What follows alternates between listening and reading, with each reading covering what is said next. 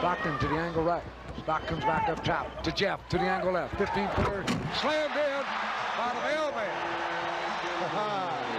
Again, the angle left. 15-footer slammed in. Left corner to Allen, leap and lean for the base. 10-foot frozen rope. Tipped up in the air by Karl Malone. Grab by Jeff Malone ahead to Stockton. He's got Jeff with him.